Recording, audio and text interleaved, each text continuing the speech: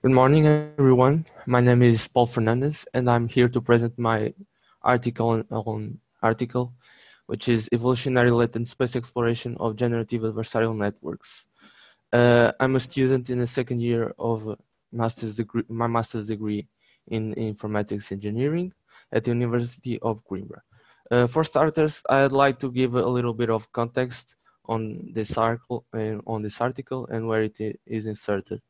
This article is actually inserted in part of my work for my dissertation, and I'm going to talk a bit about that. Machine learning models are dependent on training datasets in order to learn and understand underlying patterns for performing certain tasks, such as, for example, distinguishing cats from dogs. And as such, the quality of the datasets will greatly influence the performance of the models trained.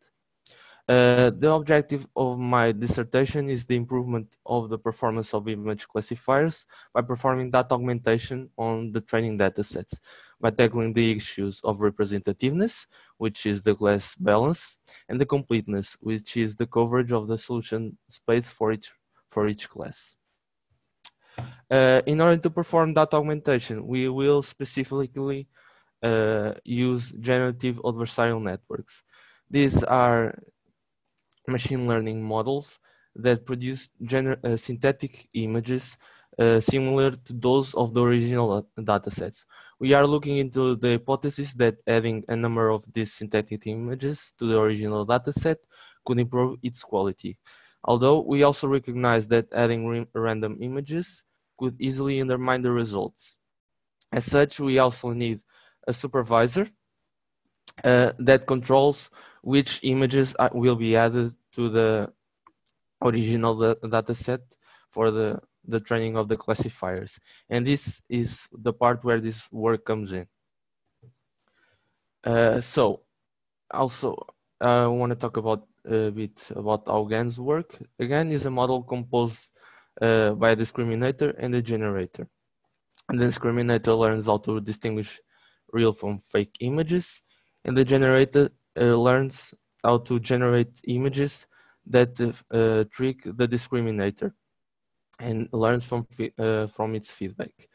The generator has an input of random vectors, which are usually from a high dimensional space, which is called the latent space, which initially has no real meaning, but will gain meaning as the generator is trained. The advantages of generative adversarial networks are the possibility of generating an innumerable number of images, and the generation of images that were not present in the initial dataset and that contain characteristics, mixed characteristics from different images of the original dataset. Initially, we train some generative adversarial networks to see how they would perform. We can see with that with NIST and fashion NIST, which are datasets that have a lower complexity, the GANs were able to generate good images and satisfactory images, but with the FACT-CT dataset, due to its complexity, we didn't have as good results, and the images are a bit flawed. Maybe with a bit more training time, this could be arranged. So I want to talk a bit first about why exploring the latent space is an interesting idea. It's because, as I said before, the generative model, the generator, generates images from a vector from the latent space. So if you can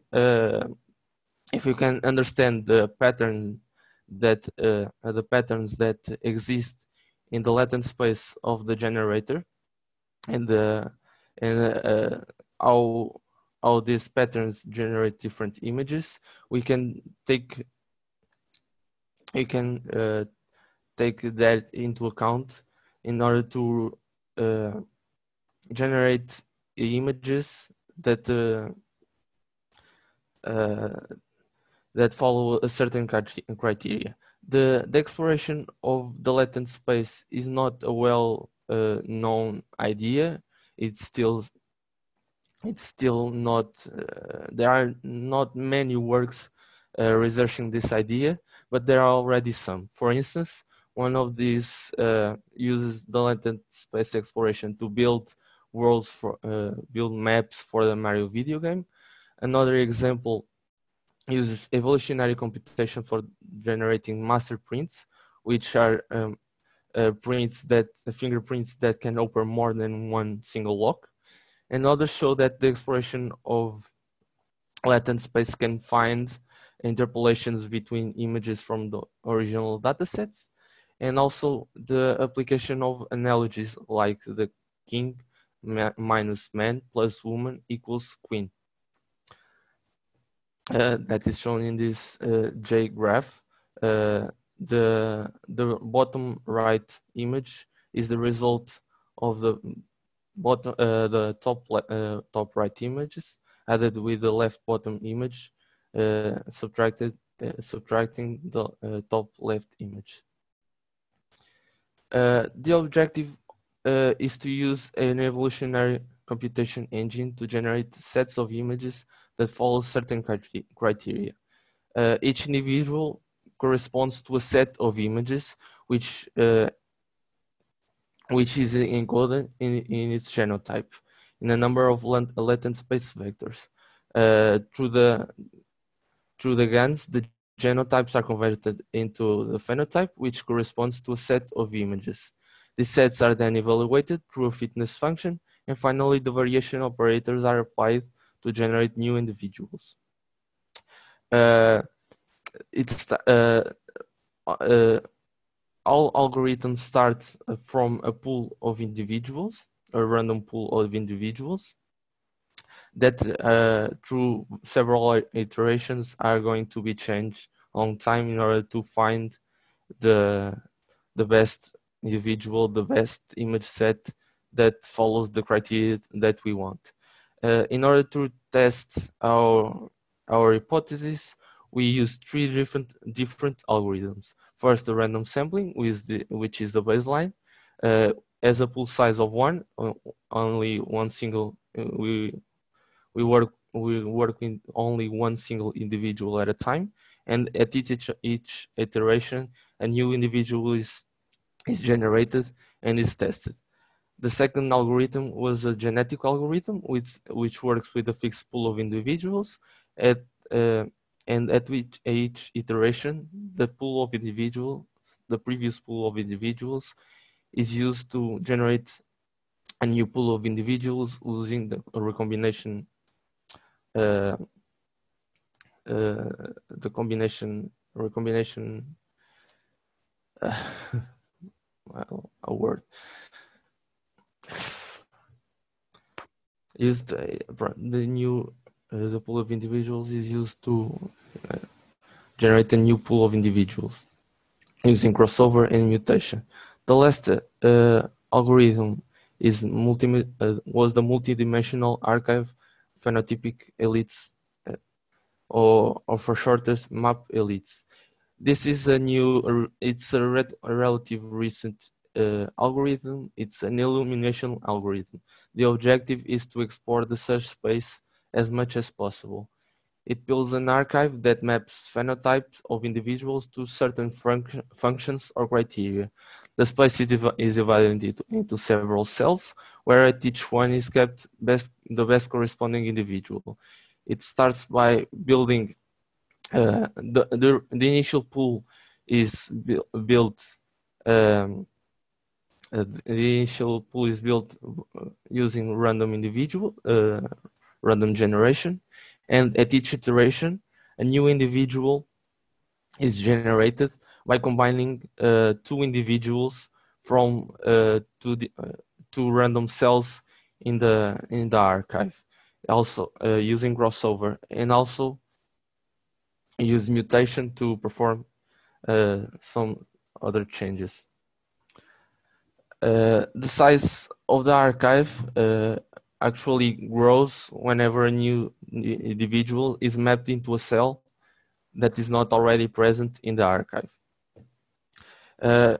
We also want to note that we try to balance the three algorithms by trying to generate the same number of new individuals in each algorithm.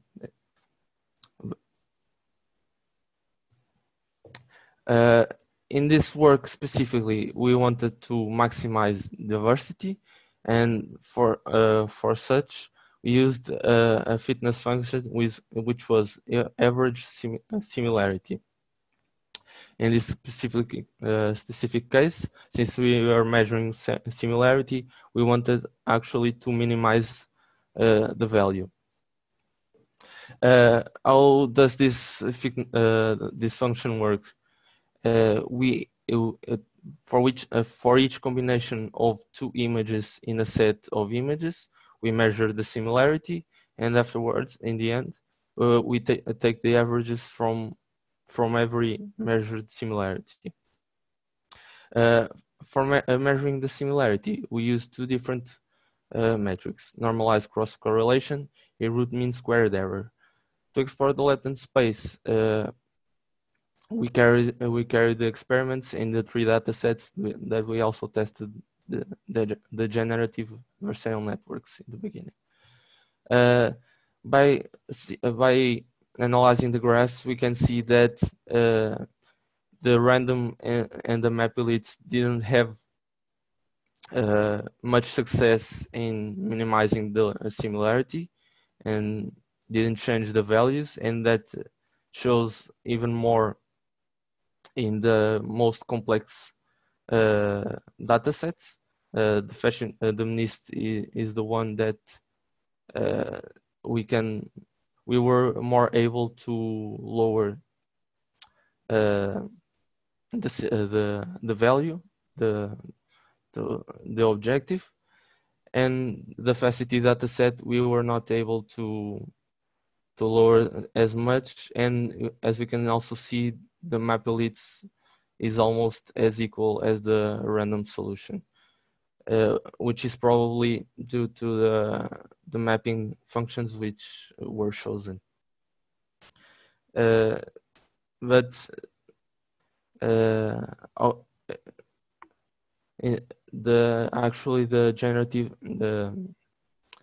genetic algorithm was able to minimize to reach the objective or to achieve better results than the other two, and was able to generate sets of individuals that were better for our criteria. This is a heat map that shows the work of the map elites. The space mapping was performed through mean similarity in the x-axis and the maximum similarity in the y-axis, both from 0 to 1.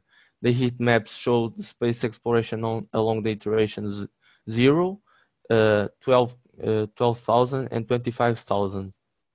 As you can verify, the algorithm was not able to perform a good search across the space, especially in the most complex dataset FACIT, which compromises its success.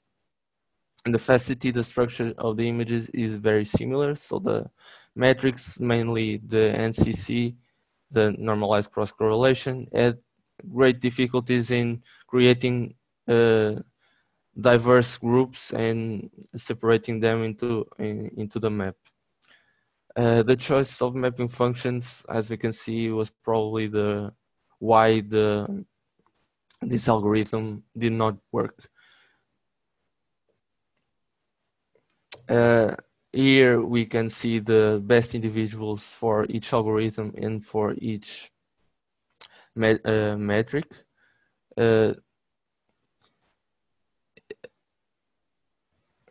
While the NCC promotes more contrast in the images, as we can see that, for example, in the facility, we can see it better, that the skin color is much more different and much more diverse.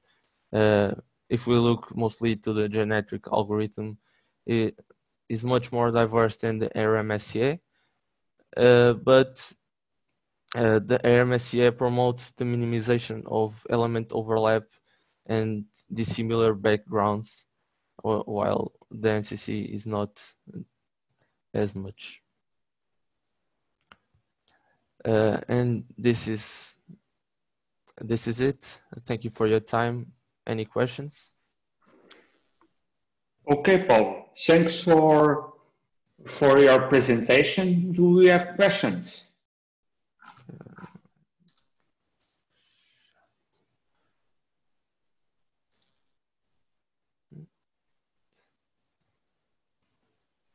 Yes, no, don't be shy.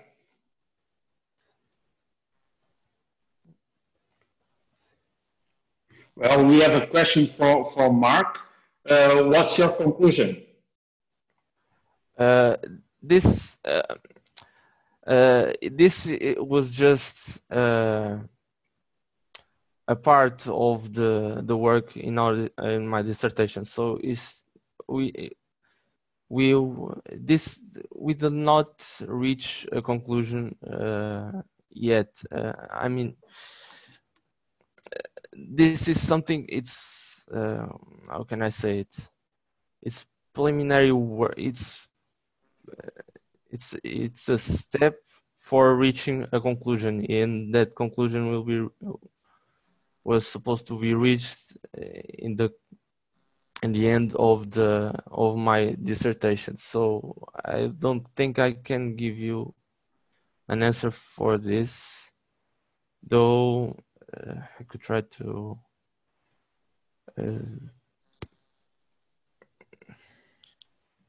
okay, I guess now it's fair. Yeah, do you have more questions? I don't know.